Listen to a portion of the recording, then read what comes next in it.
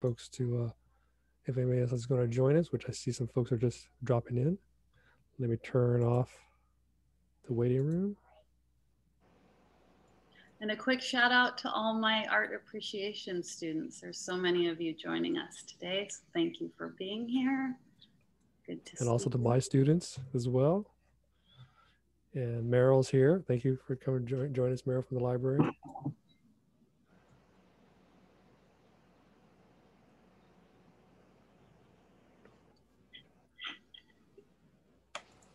All right. Well, I think it's still it's a good time to start.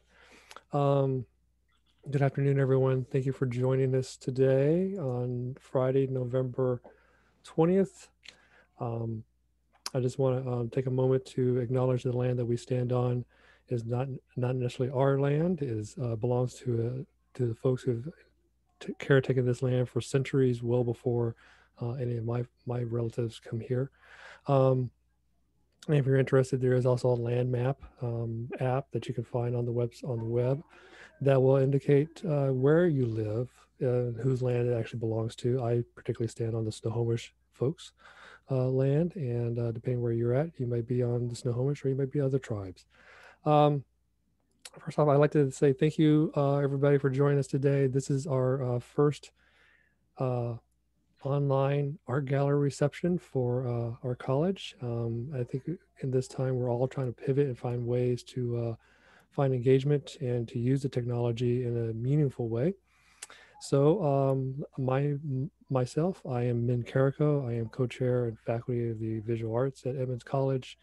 Um, we have Sue Danielson, our guest artist, who's installed a site-specific and a site-responsive exhibit. And we have Adi Asif, who is moderating the chat and also our co-host. She is the co-chair as visual arts and faculty along with me in the visual arts. And we also have Lorenzo in the room. Lorenzo is videotaping the event for us. And just a little quick house cleaning business. This event is being recorded for documentation and for to assemble a shorter video later that we'll put on the website. Also for other students who cannot attend today, so that if they want to have some extra credit, they can review this at their convenience. But I do thank you everybody for who's coming for the live event. I think it's a great turnout, um, and it's a great way to connect with folks. If you have questions, please drop them in the chat box. Audie or myself will be moderating the chats, and then we'll feed the questions to Sue. It's open style, so anybody you can drop a question anytime. Just if it pops up, just drop it in the chat box, and we'll get to it. Just a note, Sue is maskless inside the studio, and then with Lorenzo, but they're maintaining a safety distance a little bit larger than recommended by the CDC. So, but we're trying to follow all the protocols, which is kind of like how we got here today in the gallery. Um, I'm just going to share my screen real quick and show you that if this was a regular reception, this is where we would be. The art gallery is located in the library, which is on the third floor of Linwood Hall. It's tucked inside as part of the library, uh, and the library isn't large. It's about 600 square feet. Sue and I were discussing her installation to be in this room. And of course, in the course of all the COVID and the pandemic, we had to change our process and pivot very heavily. Sorry, I want to stop my sharing. And so what ultimately what we did, Audie and I discussed it, and we opened up the studio, Meadowdale 107, which is our three-dimensional studio. We have numerous power tools, and we can build a lot of different little things in that studio. And since we have limited access to classes on campus, we decided to turn that into a pop-up gallery. And so, in conversation with Sue, she came in and said, like, I showed her the space, and it's like, what can we do with this? And I think this is probably a good time to have Sue give us a tour This is why part of the reason why you see two Sues on the meeting. She has one on her laptop and then one on her handheld, but they're both in the same room. And she's going to provide us with a little tour and details of the exhibit to kind of give you the experience of what you would do or what would happen when you walked into the room. Sue, you want to take it away? All right. Well, this is all experimental, so bear with us. And I just want to start off before I do the tour of thanking everyone on the team here that has made this such a pleasure to take place. From Min and all our discussions and brainstorming about what to do. Tim Cross, who just logged on, helped with the installation and brainstormed as well. Audie, and of course, Lorenzo, who is here filming. He's, hanging out over there. And yeah, it's just been a pleasure to work with you all. So here we go.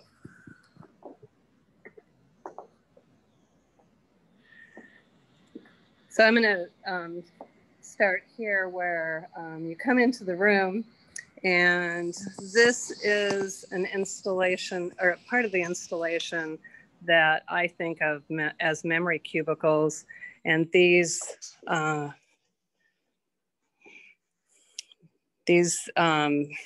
objects represent different memories that you or I might have. I use memory a lot in my work. It's malleable and easily corrupted, which came as a shock to me. I used to think that it was like a video machine and I could recall things perfectly and there wouldn't be any problem. But of course, we all know that was naive. And so all of these little compartments contain different elements that I think of memory as elements of perspective that change our perspective throughout our lives.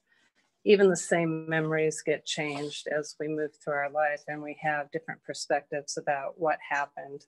We gain experience. And so this is just a playful play on memory. This is also utilizing the grid of these shelves. I'm going to turn this sideways. I just remembered I was supposed to do that for Lorenzo. And so I'll just take you through this a little bit. There's all sorts of things that might jar your memory.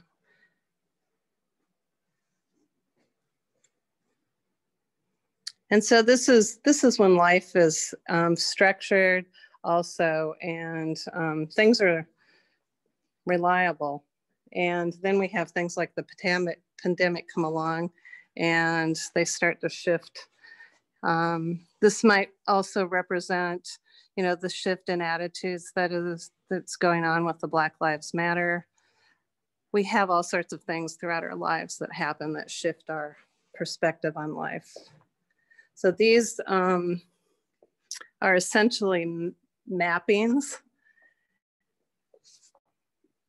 of location, of place. They're created out of rubbings and marks. They mimic a paper map. So they're not the kind of map of land, but a map of experience.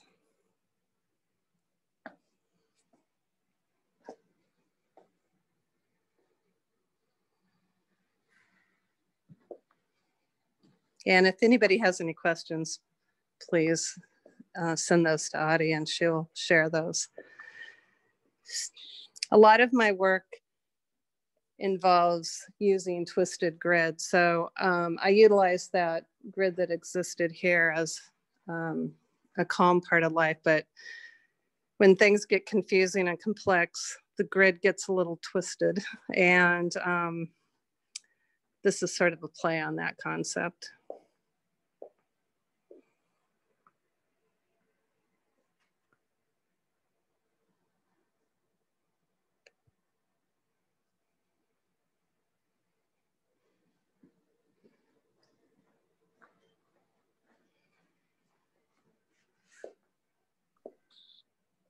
Sue, I have a question for you.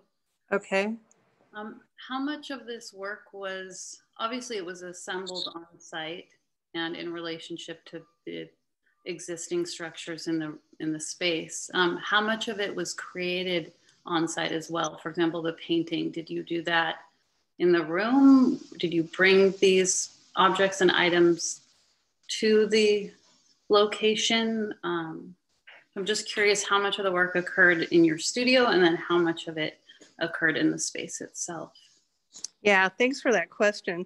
So most of this was comprised of objects that I had already made. So the paintings were completed ahead of time, and a lot of the objects existed before I brought them in. I didn't know when I showed up here with the objects what I was going to do exactly with them. I had an idea about this area over here. The structure certainly wasn't planned out at all. I just knew I was going to work with the materials and the power tools and integrate them into the piece.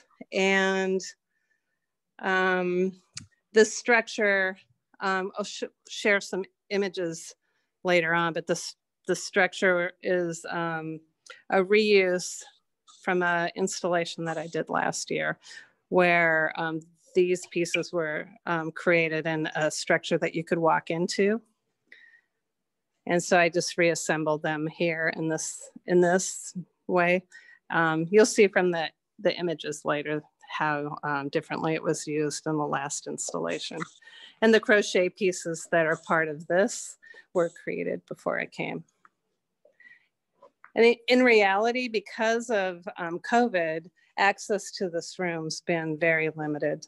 So it's not like a residency where I would be here all the time and having the opportunity to create while I was in the space. I like that idea, residency, though. Yeah, that would be fun. Have you ever had a resident artist? That would be really, anyway, no. Mute. Okay, I'll mute again. I like hearing from you, Tim. Oh, yeah. I like hearing from you, too, Abby. Thanks, Tim. That's Tim Cross. He's our painting and drawing instructor. Joining us. And so just to give some context to folks, is that, you know, we provided Sue this open space, and it's site specific because we're not in our normal gallery. But then what Sue did was take it to a next level, which is basically site responsive, trying to find works that she has in her studio, and then trying to combine it with the materials that we have in our studio.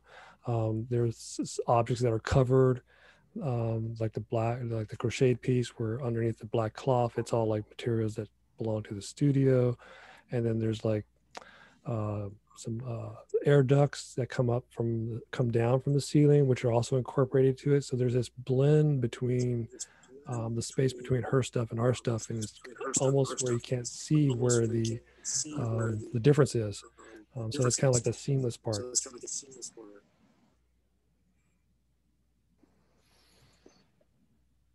Looks good. Yeah. Thanks. So it was a lot of fun to come into this space, and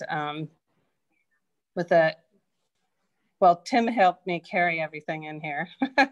It was boxes and boxes of things, and then to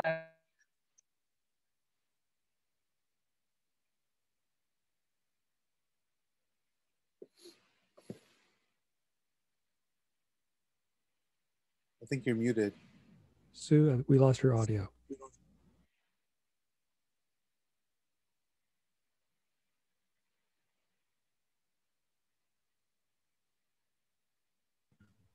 Can you hear me now? Feedback. Yeah, I'm turning off the phone. There we go. So can you hear me now? Yes. Thank you. Hello? Yeah, we're here. We're here. All We're right. here. Could you hear me talking about bringing objects in when I arrived? Did that come through? That's where it stopped. Oh, okay. Well, yeah, Tim helped with the installation. I brought a bunch of boxes in, the fabric and the wood and the video and the drawings and the paintings, and responded to the space. And it was both challenging and fun to be able to do that. That is a new process to me, to come into a space and just respond to the site in such a short period of time. I did do an installation a few years ago at Barbara Robertson's project, Garage Studio Space. But I was there over a number of weeks doing that installation on a daily basis. This was because of COVID, we weren't able to get into this building very often. And so I think I was here three different visits before I finished this. So it went together fairly quickly. Did the concept for your exhibit evolve over the course of the installation period? Did you have a very clear concept going in and you were able to articulate that through the installation, or were there any new meaning coming from it? Not really anything new. Do you want to go ahead and put the image up, the first image up? Sure. My work is always about playing with memory.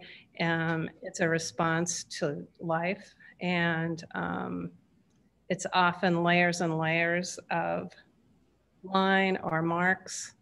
And the image that'll come up here is a 7 by 12 foot drawing that I did about 5 or 6 years ago. For some reason, the image isn't showing up, Audi. Are you able to see that, Min or Tim? I see, it looks like a browser window. Interesting. Let me try that again. I'll pull it up a different way. Okay. So the first piece that'll come up is a large piece. And I used to work very large. And that piece is called When the World Wasn't Round. Part of the reason that I chose that to share with you today is because it does represent a specific incident in my life where it was someone that I was close to died. And so this was my response to that circumstance. So it's just about making layers and layers of mark. And those are shifting perspectives and emotions and just the way that we walk through life. So that concept of shifting perspectives is always in my work. And I went, about 3 years ago, I went on a trip to New York and I went to something called Spring Break Art Fair, which if you've ever had a chance to go, it's pretty trippy, at least when I was there. It was 2 floors of a office building that were empty, and every room and every place in that space was curated, and mostly it was installations. There were some rooms that had paintings, but it sort of blew my mind. And it was the first time that I thought about taking my paintings in a different direction and creating them in 3-dimensional space. So this is sort of the culmination of that process of envisioning the 2D work in the 3D space. Sue, can you talk about the materials that you use for that piece? The When the World Wasn't Round piece, yes. Or for the installation for this one. That has graphite, acrylic marker, acrylic paint. I think those, I don't know if my memory can recall all of that from, actually, I guess also some ink.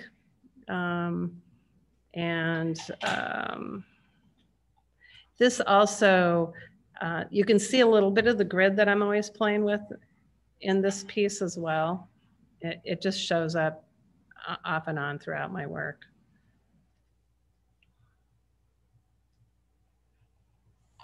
And if anybody has any questions, feel free to drop in the chat box. We'll pass them on to Sue. we share some more of your work? Yeah, you want to bring up the, Would this be image? I should also talk about the video. Actually, if you could bring up the images starting at 19, I think. The video work on a previous installation I did last year, a lot of that installation got recalibrated, so to speak, into this installation. So they evolve from one piece to the other. This piece had a sculpture here by Tim Cross on the right. So he was part of that installation. The structure, you can see parts of that are being utilized here at Edmonds. And this was a portal that you could actually walk through. You want to go to the next image, please? And on the right, it looks flat, but you could actually, on the right, enter that portal. The video was imagery that was a collaboration with Lauren Dake, the video artist, and myself. At that time, I didn't know how to do video, and we collaborated on the imagery, and she did all the video work on that. So it was projected on that portal, and you could go in, and the experience of being inside of it. So you can see on the right, you could actually go in there. And do you want to go to the next one? And then the experience of being inside of that was completely different. So the challenge here was to reshape that into this space, since I didn't want to repeat what I had already done. So I broke that apart and brought it here and created this. And I should say it's also important to me with these pieces, just to, for the most part, to use everyday objects. There are some of the artifacts on the shelves here that I make, but it's also fun to find objects that are ready-made that might be symbolic of different parts of our lives.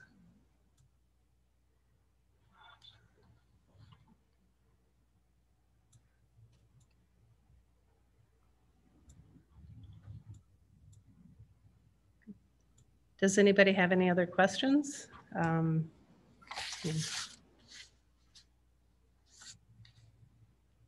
one more image here. Okay.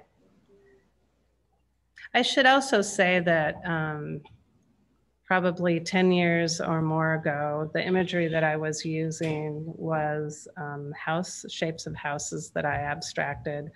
And so some of my paintings are also like these drawings back here, where they look like spheres or shapes suspended in space. And that's essentially, this is a 3D image or a 3D realization of that. And there is an element of, finding a comfortable place or a home that still resonates throughout the work that I create. We do have a few questions. Okay. The first question is, what is the title of your video and the inspiration for that video? I'm trying to remember. I should know the name of that one. It's escaping me right now. The inspiration for these, so this is a combination of animation. Actually, this one is just animation. Some of my videos are combinations of animations and videos that I take out in the world that I layer. It's mostly a thought process. I have a lot of thoughts running through my brain at any given time, and this is how it feels. So it's just that experience. So that's kind of scary, but that's what it looks like inside my brain. Lorenzo, would it be possible for you to pan over to the video so that we can? Yeah. I'm going to take my computer over there. I turned my phone off. So. I'll also I apologize, hold on. I'm gonna turn the lights out so you can see it better. Thanks.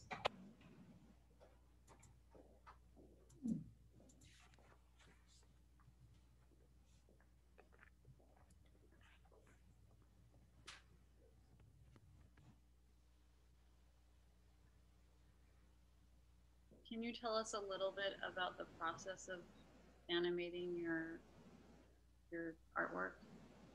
So this is a combination of a drawing that I animated. I use an animation software and iMovie to make my videos. So I just end up layering those over each other.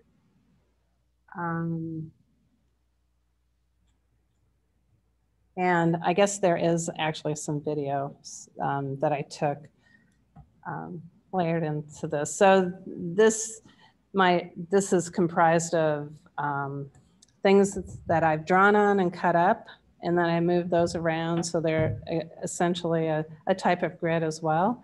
And I move those around. There's some wire in there that I moved around and layered that on top of a drawing that was animated. And then, you know, you could see some water running through on the background of one of those as well. So. Is the video playing on a loop? Yes. What's the length of the video? This one's a couple of minutes. The one that was at the other installation, which I forgot to tell you the name of, Breath of a Distant Wind, that was a 4-minute loop. And Sue, do you have audio with some of your video installations?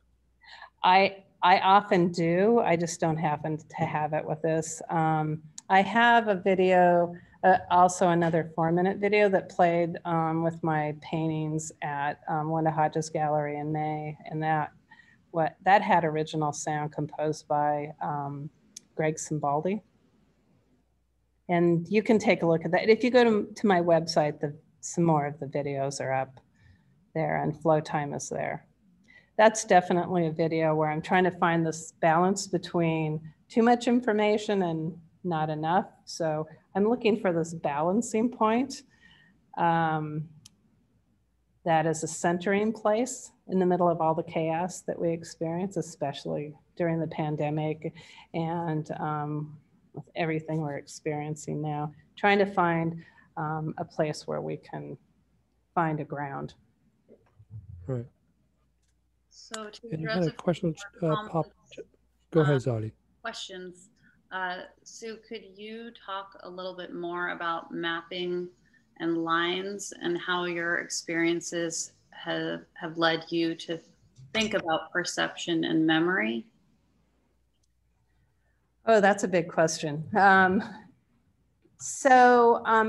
address the mapping part.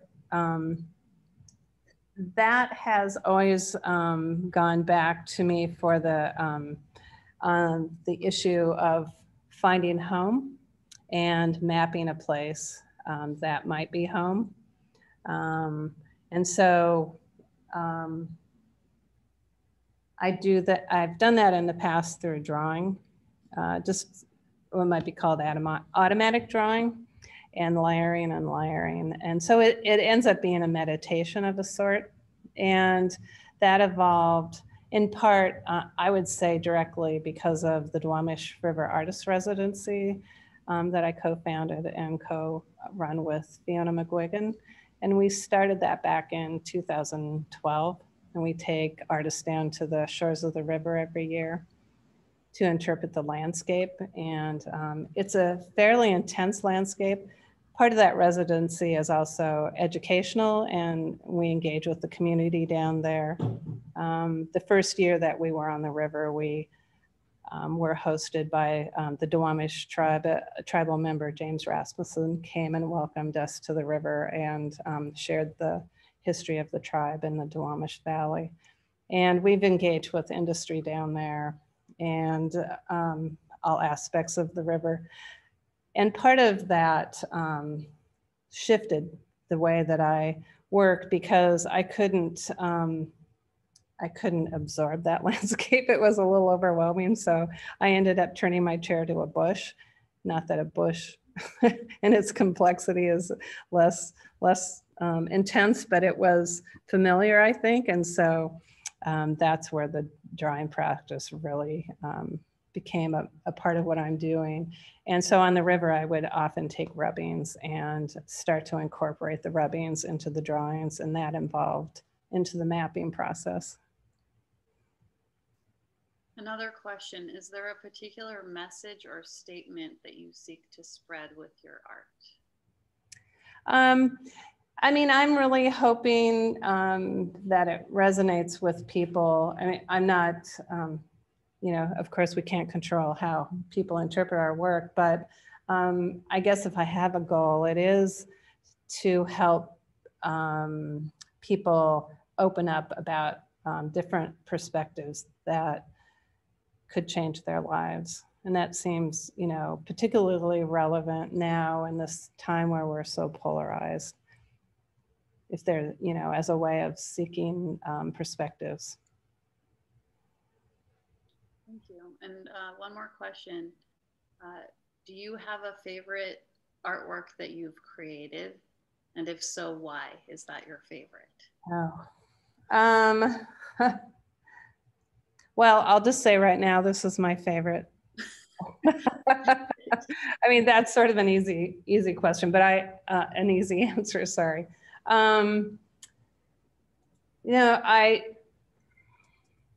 my opinion of my work, like most artists, shifts from time to time. And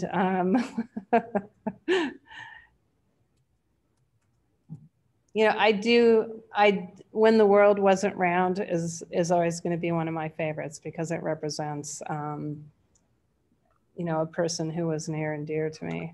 I have a number of artworks that are essentially what I call portraits of people that I've lost over the years. And those will always be my favorite because those encapsulate the memories that I have about those people. Right, and then that's actually excellent segue because there was one question was about world wasn't round and how's that affected you emotionally in your past and your present. And I think that's I think a lot of artists deal with that kind of same topic matter. And you know, I think the other question that came up was what part of your art piece was the most enjoyable for you to make? In this installation? Yes, and this is installation. The jumble, I call it the jumble, which is, I mean, this is we don't have lights on right now, but the piece with the structures, I mean, that's a physical manifestation essentially of this video as well. I somehow find chaotic imagery calming, whereas other people may not enjoy that so much, but it's something I always go back to. I try to simplify, and sometimes I'm successful with my work in simplifying. When I crochet pieces, which I've been doing a lot lately, those are much more simplified forms, but I always go back to the complex layers. That's just something I'm compelled to do. Certainly. Well, what I enjoyed when I first visited the installation was, and for those who didn't notice, when you actually enter the room, the installation is meant to go counterclockwise when you walk in. And so you have the memory cubicle on your right, and then you kind of come around to the to the mappings and then to the twisted grid that you spoke about. And I instantly, without even having spoken with you about it, I instantly had this connection of how it represents our time in pandemic. Because if everything seemed fairly organized at the beginning before the pandemic, and then suddenly the pandemic is there, is evident, it's obvious, and then suddenly there's this whole, you know, the twisted grid that you talk about where everything's just like all jumbled and never fits together and kind of piece, doesn't quite, fit like a jigsaw puzzle piece. And then I think at the end, which if there's an opportunity for you to talk about, is at the end where like you use the palettes, and Yeah, almost kind of like restructuring the grid, and it's almost like now this is our normal. yeah. Um, We lost a palette, but there's one still remaining. Yeah, so that is another part of the grid. Let's see. And then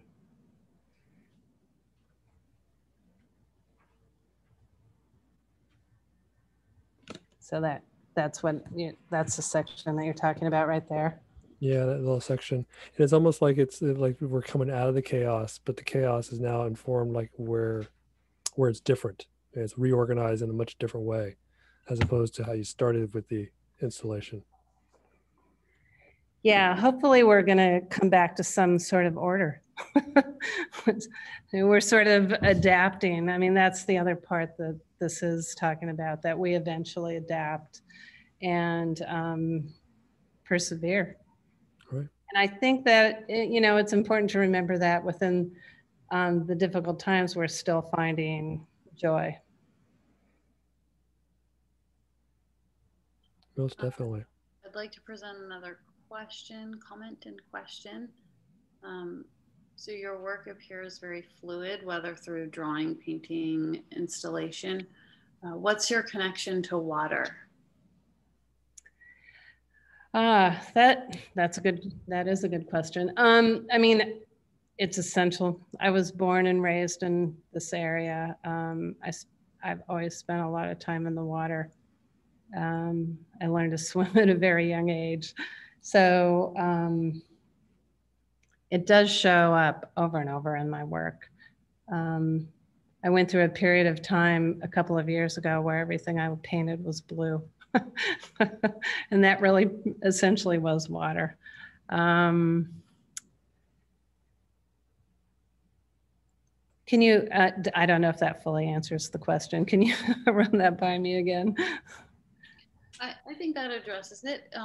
If they have a follow-up question, feel free to ask. But essentially it was just, what is your connection to water? Is that symbolic? Is that intentional?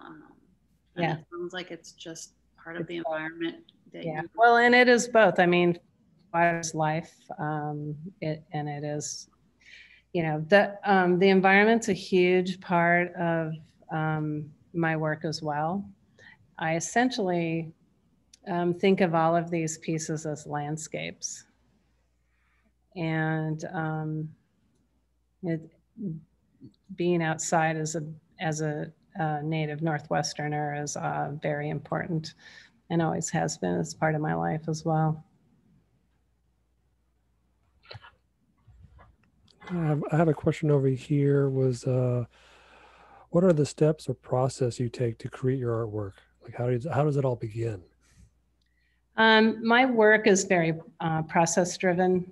I'm not afraid of a blank canvas. I'm not someone who has a problem with that. I just start. And so with painting and drawing, and that's why coming in here and just responding to the space was essentially a continuation of my painting process, and that I just start. So in this case, I just started laying things around the room and seeing how they fit in the space. So essentially, it's always a puzzle that I'm trying to figure out. And in terms of, compositionally, I work until it feels resolved. And how it feels resolved isn't something I'm just not able to articulate. I couldn't explain that. Well, I think that's an interesting point, because that was going to be my next question: is how do you stop? When is the stopping point? And I think that's an interesting question for not only for your work but for my work. Is like, when's enough is enough. And I don't know if I think we always think about it, like work is really always evolving, and it never really stops. Even after you say it's done, you hang it on the wall, and let people come into the gallery and exhibit and experience it. And then, like, you know, in this case, you've reappropriated and reallocated some of those memories and thoughts in the room. Um, but you know, it's always a hard question to answer. Like, when do we actually stop the work? Yeah, it's the impossible question to ask. But you know, we all have our experience in working, and we know when that moment is.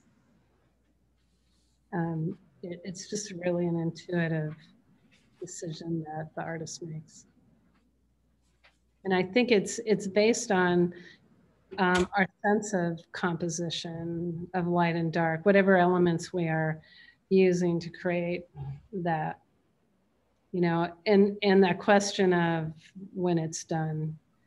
You know, sometimes I'm done with the piece and I come back and I'll make a whole new piece on top of the piece I thought was done.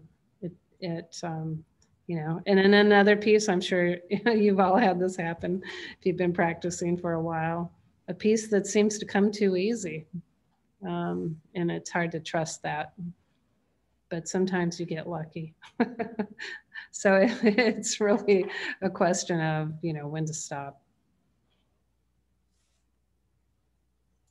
I'm curious about the memories behind you. Are those specific memories, or do they represent more abstract ideas of memory? They're more of an abstract, you know, of containers of memories that we hold, the layers of memories that we have. And yeah, I guess that's all I have to say about that.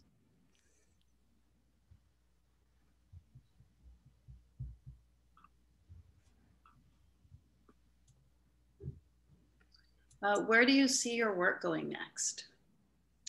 I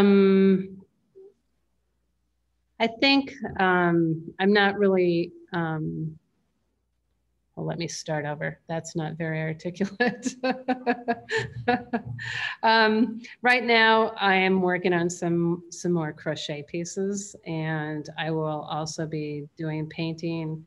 And I've been working through these themes of mapping and layer and memory the whole time I've been an artist. So I'm always exploring with materials. Materials are a big part of my practice.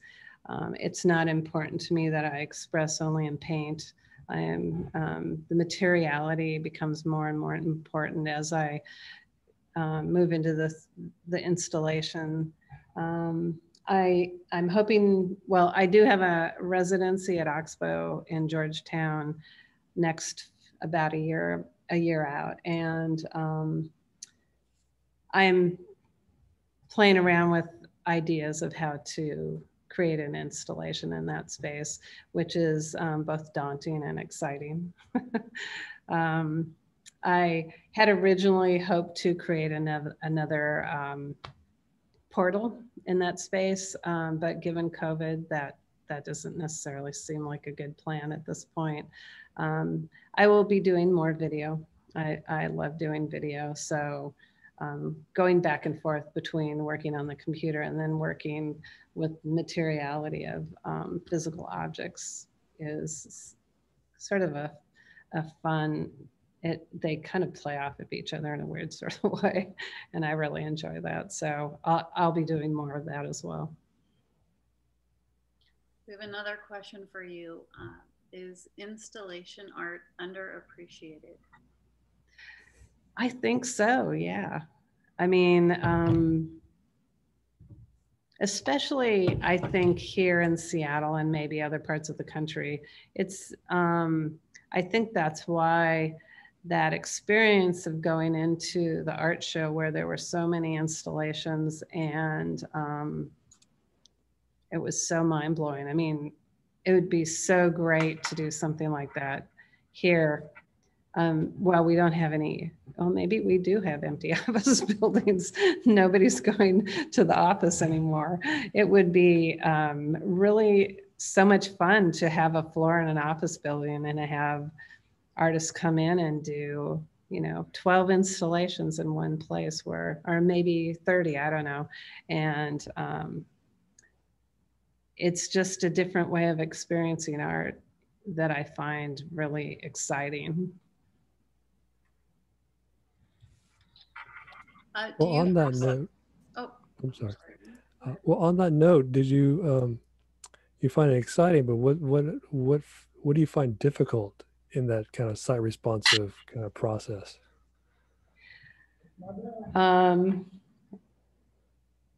Well, yeah, it's definitely challenging to create something that will hold people's interest in the same way a painting might, because you're asking people a different question of people, I think, in a sense.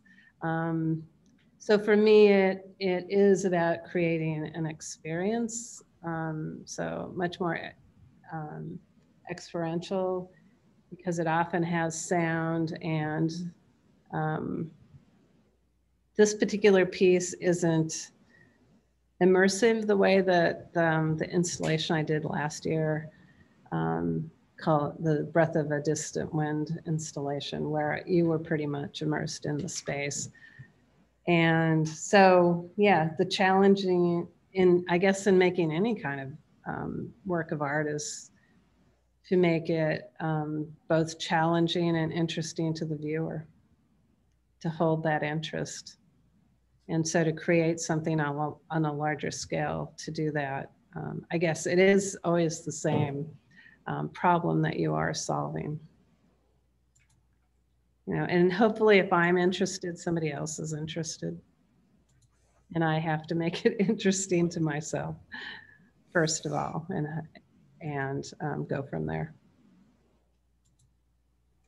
Another question for you. Do you foresee a time when your work might be land-based, installed outside rather than indoors? Yeah, why not? I mean, yeah, I have thought about it. So yeah, stay tuned. Who knows what's going to happen? I mean, I'm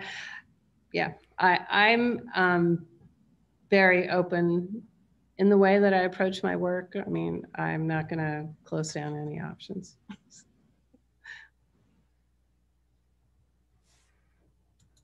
So if anybody out there has some land, they want an installation, I'll give me a call. So I have a kind of another question about some of the process was, is there anything you fear within, like, when you engage in the process? Because we had a conversation about this at the beginning, like, the whole transitioning from the gallery to the pop-up and what to do. And I just wonder, like, what's in what's in the opposite side of that spectrum? Well, I think I'd be lying if it wasn't a little scary to walk in here and see if I could pull something off, or because this was site specific and responsive, and because like everyone else with COVID, we didn't know what was going to happen. Yeah, I always have a fear that I'm not going to be able to pull it off. That said, I have enough trust in myself that, and enough experience, hopefully at this point, that I trust that I can pull something off, whether it's fully successful. I guess I can judge that for myself, and then others will make their own decisions. Right. I just had a question pop up. During this pandemic, how do you keep in touch with the art community? Zoom. I belong to a group that meets on Zoom once a week, and we used to just meet at a restaurant and have breakfast together, and now we've turned into a really meaningful discussions about art, different topics of art, and that's been actually a really amazing experience. And so primarily just through Zoom meetings. Once in a while, if depending on somebody's studio space, if it's possible, on a one-on-one basis. We still do studio visits, but that's pretty limited. I'm curious to know how other people are staying in touch with other artists during the pandemic. I'm currently collaborating with a couple artists, and we're mailing work to one another, and it's always a fun way to do it. Are they nearby or across? One is local, one's across the country. So yeah, that's a great idea. Yeah, I have done some of that as well. There is a art project, the USPS art project, that is specifically designed to support the post office. And I've done a couple of collaborations through that as well. And I'm sure a lot of you have done that. Yeah, I do a lot of Zoom meetings or lectures or webinars. What I found fascinating during this time is that the amount of pivoting that museums are finding ways, alternate ways to show off their collection, which has opened the door for the curators to come in and like introduce the collection and give private tours. Something you would never really have in going to museums is in access to just to listen to the curator's thoughts about the work. And I've been watching a lot of museums from New York and Amsterdam and in Australia, and just being able to have that connectivity for these cultural centers, which I've been to before, now remotely, has been a wealth of information and insight, along with trying to figure out other ways to collaborate with other artists through Zoom. And I think that's the beauty about what this unfortunate time, but also what comes out of it is we're all creative individuals and humans, and we're just trying to figure out how to use this tool at the time in order to do what we really want to do. And that's just part of that process, and sometimes it fails and sometimes it doesn't. And I think one of our fears for this meeting was that if we were to lose internet connection, then the meeting would go down. Yeah, our worst fear hasn't been realized so far. I mean, just earlier this morning, I was having some contractors do some work, on the house, and literally they're on the other side of the wall that's behind me and just pounding away. And I'm like, oh, well, I have a meeting to go to and host a reception. So we'll see what that sounds like. Yeah, it's amazing. I mean, that's part of the resilience of humans. We figure out a way. We always. We have several more questions that came in for you, Sue, in relation to what we're speaking about. How do you start networking with other artists? How would a new artist go about building a network? Yeah, that's a good question. I mean, I think we have some great tools available. I mean, Instagram, I'm a sucker for Instagram. As much as I hate it, I love it. And it's a way that you can reach out to other artists and engage with them. If you are in school, hopefully I guess I'd be curious to know where that person is in terms of if they're in school, if there's a way they can connect with other students. But just reach out to artists. They're, as a group, I find some of the most generous people I know. And, it makes it a little trickier with the pandemic, but, ask for studio visits. And, sometimes it's not going to work out, but sometimes it will. And I just, find work that you like and follow that artist, and maybe you can make a connection. Along those lines, as a former Edmonds College student and alumni, I think my first people in my art network were my instructors and then my peers. And there's also an art club on campus. So any students out there with wanting to develop their network, feel free to reach out to myself, to Min, to any of your instructors. We're really happy to help you build that network. Yeah, and another option is start a group, Zoom group, maybe a discussion group, and invite a few people along, and maybe they have some other people, some other artists they're interested in.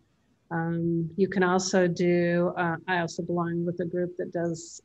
We do studio visits once a month via Zoom, and so there's lots of opportunities to do that as well. One of the reasons that the Duwamish River Artist Residency started came out of an idea that Fiona and I were kicking around one night. Like, we couldn't go on a residency for various reasons in our life. And so we thought, what do we do? And so we just came up with this idea and followed that path, and invited some artists to go along with us and hang out down on the river for a week one summer. There was no intention for that to go on for 10 years, and yet here we are. So, I think just start with one person, and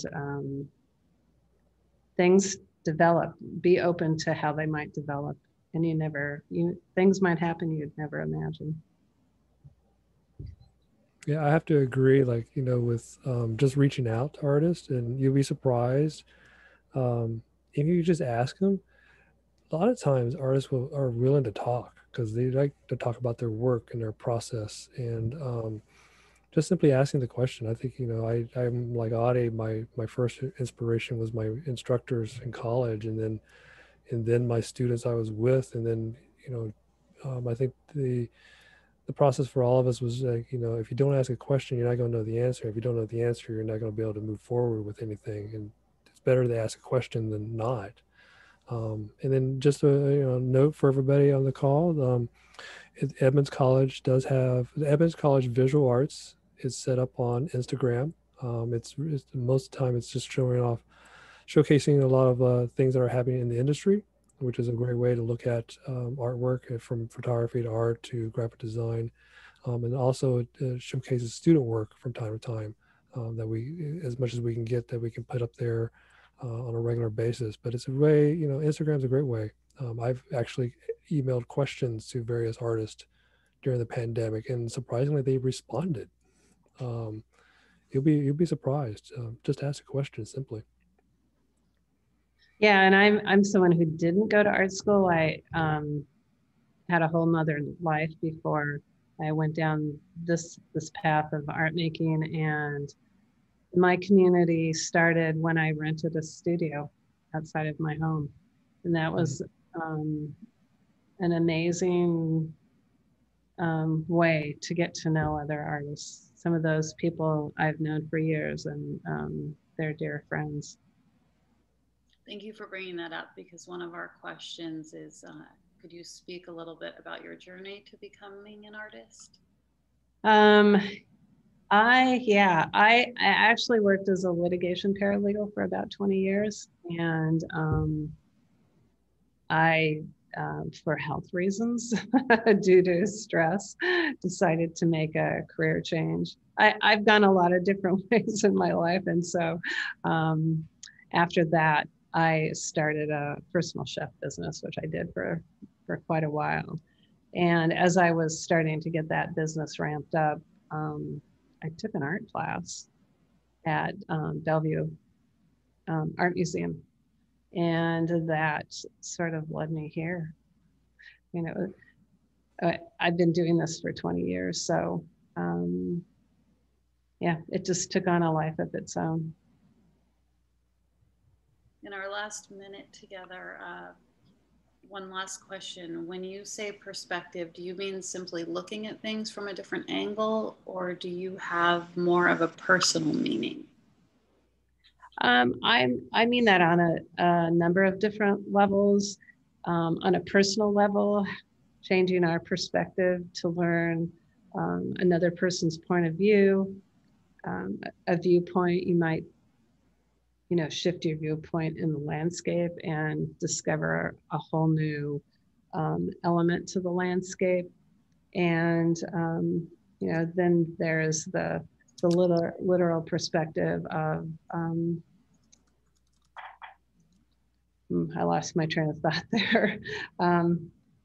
yeah, any way that you can interpret perspective. I like to play with space, so the spatial perspective as well. All of those elements are at play in my work. Excellent. Well, we've come to 3:30. I want to honor everybody's time and just acknowledge Sue Danielson. Thank you very much for joining us today and for your work at the college. It's an exhibit I think that unfortunately we can't all physically experience, but through Zoom, hopefully we can provide some simulation of that experience today. Thank you everybody for joining us. Audie, thank you for moderating the chat box and asking the questions and co-hosting with me as always. And thank you everybody. Yeah, thank you everyone for being here. And thank you, Min and Audie and Lorenzo as well. And Lorenzo, thanks for making the footage available or documenting this process. We are intending to publish the whole entirety of this reception at some point. And then Lorenzo's going to be basically making a video that's going to be kind of featuring the different perspectives for our meeting together, and he's going to also show some footage of the installation that will come at a later date, and we're hoping that either one of these will live on the website so we can have an archive of all of our events going forward. But be safe, everyone. Take care, and again, thank you everybody for being here today and taking time to learn about arts and culture in Snohomish County. Thanks. thanks everybody. Bye.